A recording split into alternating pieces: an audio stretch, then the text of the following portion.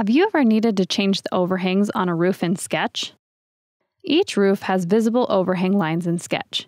Eave overhangs are shown in a solid gray line, and rake overhangs are shown in dashed lines. Rake lines can be moved directly. Be careful that you don't change the dimensions of the roof by grabbing the edge handle. As you drag the overhang, the dimensions of the new position are shown. Release the mouse to set the new position. Both rake and eave overhangs can be precisely modified in the roof's properties. Select the roof and open the Properties window. Overhang measurement properties are found in the Dimensions group. You may need to click the small plus sign to view the group properties. Simply enter the measurements for eave and rake overhangs. And that's all you need to know to draw the overhangs on your next roof estimate.